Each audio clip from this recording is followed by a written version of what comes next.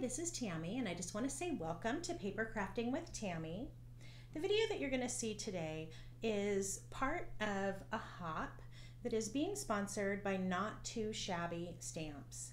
And this is a giveaway hop, so there is an opportunity for you to enter and win a $25 gift certificate to the Not Too Shabby shop. So this is an international hop. It is open to anyone, and it's going to run from August 25th to September 1st. So when you finish watching my video, I want you to take a look in the description box. There you're going to find a Rafflecopter link, and that is going to allow you to enter the giveaway. There'll also be links in there that will link you to the next videos along the hop so that you can see what all of the different creators have put together for you today. If you like what you see on my channel, I hope that you take a minute to subscribe and hit that big red button. The stamps that I'm going to feature today are two different sets from the Not Too Shabby shop. So these are what we're going to be playing with. And if you want to check out the shop, it is nottoshabbyshop.com. So I want to create a background. I'm going to be doing a little outdoor scene today. So I'm going to use some scene building stencils, and I'm going to use just some post-it tape to help hold things in place. That'll be nice so it doesn't move all over the place while I'm working on it today. So I'm going to start down here at the bottom, and I'm going to do a little bit of work with the grass. And I'm just using a blending brush and an ink. This one's actually from Close to My Heart. This is Fern. And I'm going to get a little bit of ink on my brush. I'm going to do this first layer of grass pretty lightly. So I tend to start with my ink up on the stencil so that as I pull it down, I'm not getting any blotchy areas, anything too thick on there. And I just use a little gentle circular motion. I'm going to move my stencil down and offset it a little bit so it's not in exactly the same spot. This time I'm going to apply a little darker just so that grass has a little bit more depth and texture, and I don't have to be nearly as careful when I do this darker layer because I want the emphasis at this point, and I want it to go on a little thicker, a little bit deeper color, just rotating and applying that ink. The next thing I'm going to do is grab this cloud stencil, and I'm just going to build from the bottom and lightly move my way up to create a sky. And again, I'm going to be really pushing up from the stencil with my ink and just applying a light layer so that it gets that edge right along the clouds. And I don't want to do this too dark, but honestly, however it turns out, it's always really fun and pretty. I'm going to go ahead and stop there. Then when I move up, I'm going to shift a little, and I'm just going to keep going. And I think I'll do one more layer up here at the top, and then I'm just, with this last layer, I'm going to go ahead and do the blue all the way off the paper.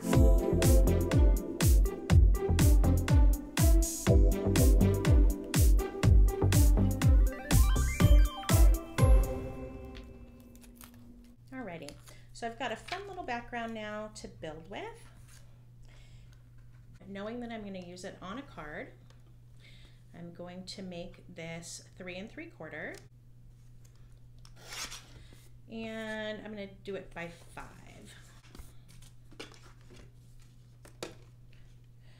Now I can get my stamps out and start deciding how I want to put this together. I really love this fun branch that's in the You're So Tweet set. And I'm thinking that I want to bring in the branches maybe up here at the top, coming across the card. And then I fell in love with this darling little fox. So he is going to be the star of my card, and he is going to be down here in the grass. And I just want to surround him with a few fun little accents. So my plan is to use this fun flower stamp, and I'm going to go ahead and make a couple of those to go around my fun little fox. And then this butterfly too, he's just so sweet, and then I think that butterfly coming up will be a darling addition. The sentiment that comes with this set says hello. I'm going to get some ink out and we'll get busy stamping. So I've got some Memento Tuxedo Black ink. I'm just going to create the pieces I'm going to need.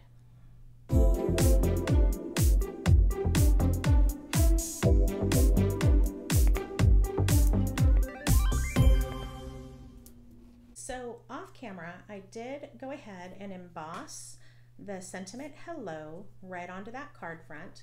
So I just stamped the word hello using the Versamark watermark stamp pad, and I just stamped it right onto that card front. I used some Wow embossing powder and then just used the heat gun to set that. I also colored and cut my pieces for this card. So I'm going to use 2 of the branches, 1 butterfly, the 4 little flowers, and the fox. I colored these using the Spectrum Noir Tri-Blend markers. So the colors that I used, if you have these and are interested, are the dull green blend, the purple blend, the coral blend, the tan blend, and the earth brown blend. I've got an A2 card base, and then I cut just a little background to go underneath this card front and adhere straight to the front of the card. So it just has a little bit of an outline around that card front. To assemble this, I am going to adhere something straight to the card, and then I'm going to have a couple of things that I pop up with some foam tape. Not Too Shabby does a really great job of creating these scene building stamps. So if you haven't done it yet, take the time to pop on over to their shop and check them out. And remember, if you hit that Rafflecopter link in the description, you can enter the drawing for some of these stamps. So how fun is that to get to go and do a little bit of shopping? We all love free stuff. So at the end of the video, I'll show another card that I made using these stamp sets. So just more ideas for you if you're wanting to get busy playing.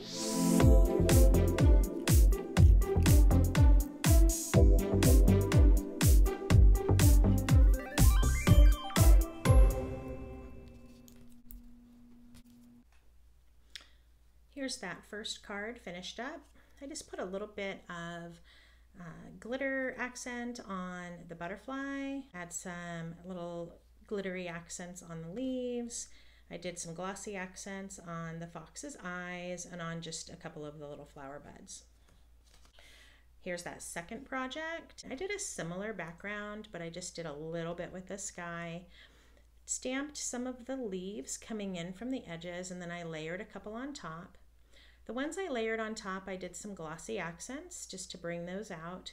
And then I used a gold shimmer brush on those other fall leaves, so that just creates kind of a fun look around the edge. But there's another idea for how to use those really fun stamps from Not Too Shabby. Thanks again for watching today. I hope that you guys are doing well and enjoy the rest of the hop. Bye-bye.